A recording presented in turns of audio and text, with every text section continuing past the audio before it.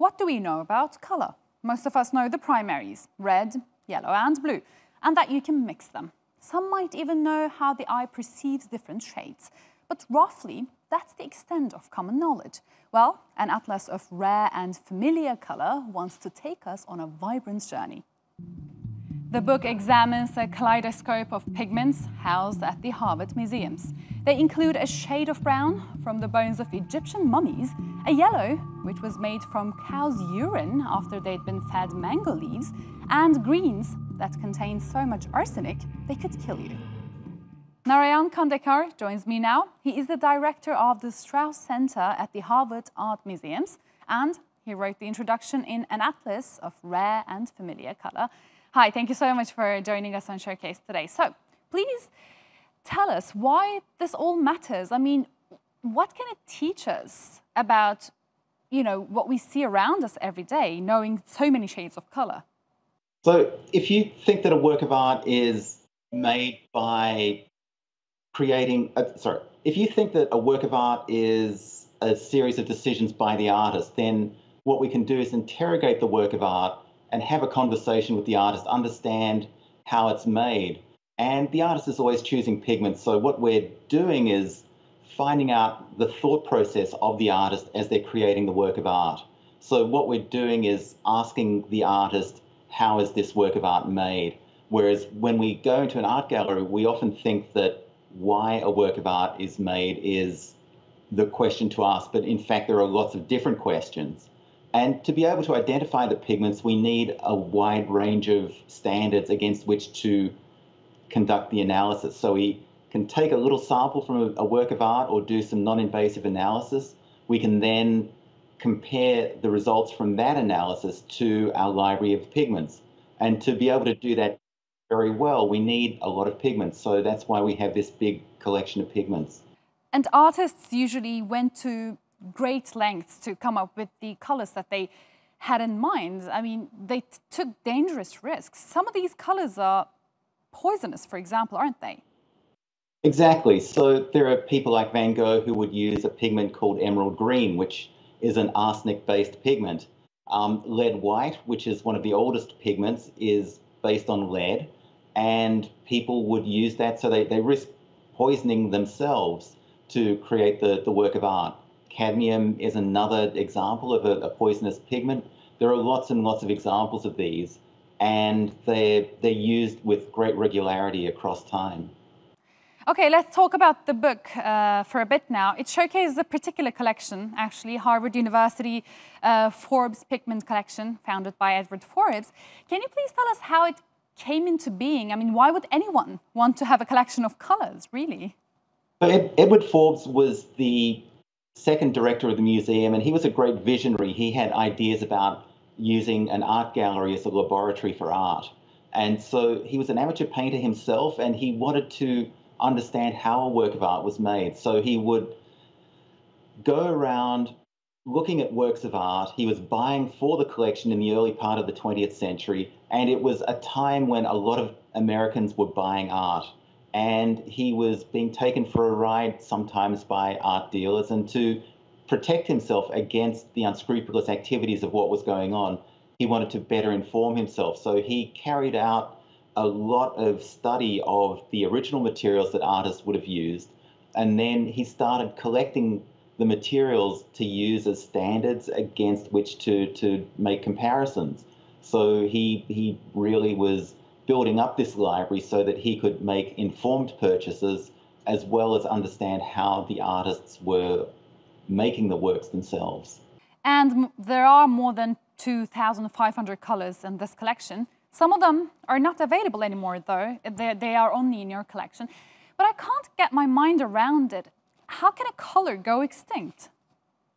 So there are lots of ways that this happens. One example is lead tin yellow, which was a pigment that was used up until about 1750. The story is that it was replaced by Naples yellow, and then it was forgotten about until it was rediscovered in 1940.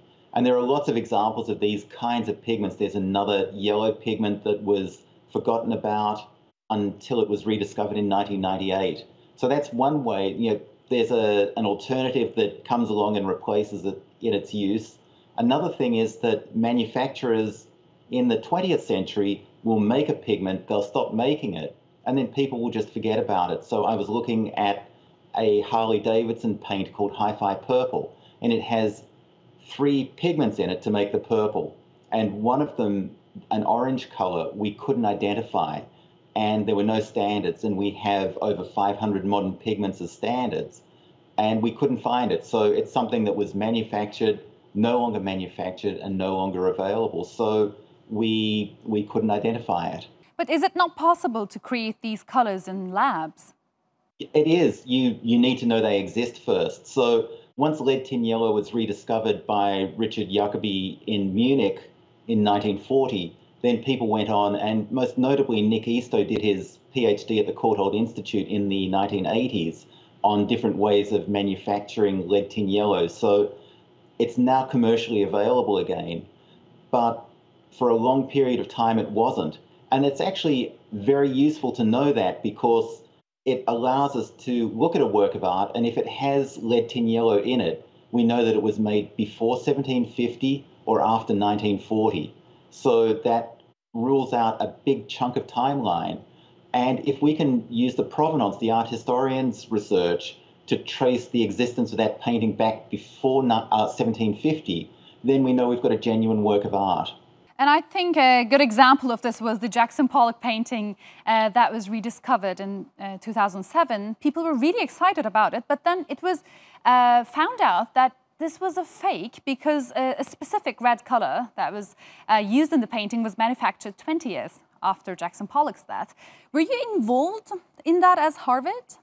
Yeah, we were very involved. We looked at 3 of these paintings, and they had incredible provenance that went right back. So the owner's parents were very good friends with Jackson Pollock, and so the provenance went right back to Jackson Pollock.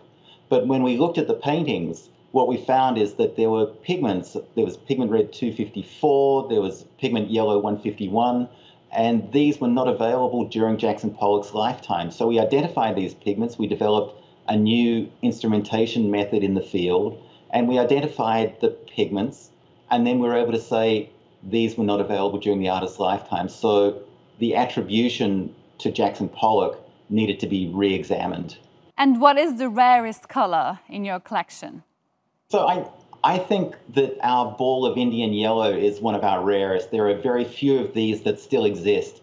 It's a pigment that was outlawed by the British government in the early 20th century, and there are not many balls, intact balls of Indian yellow. And it's a pigment that's made by feeding a cow mango leaves and then collecting its urine and drying the urine. And then this is purified and turned into a pigment. It was widely used in India and in Persia, but it dropped out of use. And so the existence, it's maybe not rare to manufacture, but nobody wants to do that to a cow. That would just be unnecessarily cruel.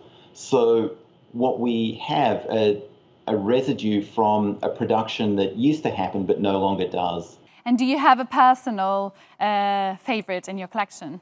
So I really can't pick a favorite color. You know, I have access to every color available. I mean, there's no point choosing a favorite.